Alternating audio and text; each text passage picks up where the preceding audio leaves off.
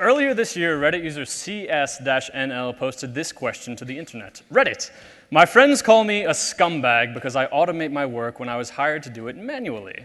Am I? CSNL was hired to do manual data verification on rows and rows and rows of this giant Excel spreadsheet. He was working at this company where there was an entire department of people whose job it was to do this for 8 hours a day and 5 days a week. And they were pretty good at it. The typical daily output was 6 to 10 records per day with about 90% accuracy. But CSNL knew some basic programming, so he wrote a computer program to literally do his entire job for him. The computer program that he wrote completed over 1,000 records a day with 99.6% accuracy. He replaced the entire department in a weekend. Now, I know what you're thinking. All right, clever kid, stupid company, they should have just hired a computer programmer from the beginning because this data manipulation stuff is what computers were designed to do. But I want you all to think about the job that you all want to do one day. And I want you to imagine what it is that most people are doing when they're working there. Chances are it's a form of data manipulation, and it looks a lot like this. And if it hasn't already, it probably will be very soon. This has already happened to architects and doctors and architects, and even weird things that no one would ever think computers would even be involved with, like painters.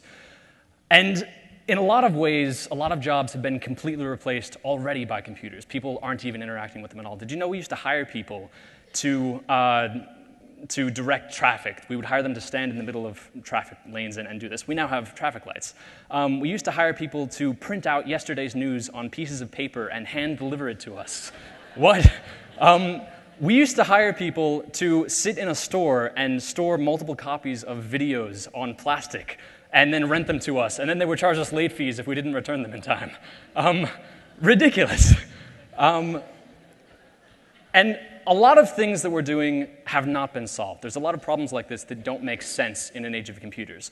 Things like receipts and textbooks, which are just really heavy things of information that you can't search through and you can't look through them, and even classrooms, going to school. Why should I go to school when I can go on YouTube and I can fast forward through boring parts and rewind for more interesting parts? There's a lot of problems like this that don't make sense in an age of computers. So with this all in mind, I've come with a clear call to action, which is, getting to it later. But first, what can you do about it? To answer this question, we need to go back in time to the year 1961. The year when we decided to put a man in a rocket ship and send him from Earth to the moon. Insane! Any sane person would have told us back then, but we did it. The problem was it would be impossible to navigate the system of rockets in real time if we were trying to do all the calculations by hand. So NASA engineers were very smart. They built the Apollo guidance computer, one of the most advanced computers of its day, to do all of these calculations for us. They did that with this. How many kids in the room have one of these right now? Okay, that's awesome. That's like everybody. My mom's sitting up there. She had a rule when I was growing up that I couldn't have an iPhone until after it was invented. Your smartphone in your pocket right now has the computing capability to do the calculations for 1 million Apollo 11s simultaneously. Now, I couldn't fit 1 million Apollo 11 little graphics on this slide, but if you can imagine this slide repeated this many times, and then this slide repeated this many times, that's how many Apollo 11s your cell phone can do the calculations for at the same time. NASA scientists in 1961 would have fallen to their knees and worshipped you like a god for having this kind of technology. And what are you using it to do?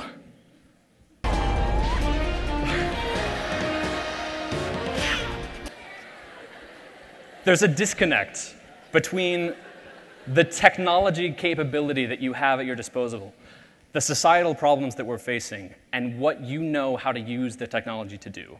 So with this in mind, I've come with a clear call to action, which is that you should learn to program. And I have 3 reasons why. The first reason is quite simply that learning how to program makes you smarter. Now, I know what you're all thinking. Why should I learn how to program? Aren't there people out there that will do this for me anyway? Well, yes, but that's the same argument that someone in the 1400s would have said about reading. And now that you know how to read, isn't it really nice that you don't have to depend on someone else to do all of your reading for you? It's a really useful tool that we use to extend what our minds are currently capable of to problems that we're facing. And computers let you solve a lot of problems. As a programmer, if I have a problem of that I don't want to go to a video store, I can just make a website that streams video straight to my house. If I don't like libraries or textbooks because they're too heavy and they're too hard to search through, I can make an online encyclopedia that everyone can edit. Boom, problem solved. If I think it's really awkward to ask someone if they're single, I can make a website where people just enter that information and look it up. A side effect of solving these problems is that sometimes you become a multi-billionaire. But even if you don't invent the next Facebook, there are things that knowing how to program will teach you that you can use to do anything, like breaking up a really big problem into smaller pieces that you can understand, or iterating through things that you're building really fast so that you can make changes really quickly, or doing distributed version control where you can have a lot of people working on something simultaneously, or finding a little problem in a really big, complicated system called fixing bugs. If nothing else, it just teaches you to stop listening to what a talking paperclip is telling you to do and to start doing things on the computer because you're actually understanding them. But most importantly, knowing how to program will teach you how to use your computer's full potential. And this is only going to become more true as computers get faster and cheaper, which brings me to my second point, which is that computers are growing faster than you are. There's this law in computer science called Moore's Law, which states that every 2 years, the computing capability of a computer will double. How much smarter do you get every 2 years? Now, granted, you're still a lot smarter than a computer, but for how much longer? The futurist Ray Kurzweil estimates that by 2025, you'll be able to buy a computer with the computing capability of a human brain for $1,000. But what's even more amazing than that is stuff like this that you can buy today. This is the Raspberry Pi computer. It's a credit card-sized computer that started shipping earlier this year for $25. $25 for a computer. Imagine what you could do with this if you knew what to do with this. $25, you could practically throw these things away. You could hook one up to a laundry machine and have it text you when it's done doing laundry.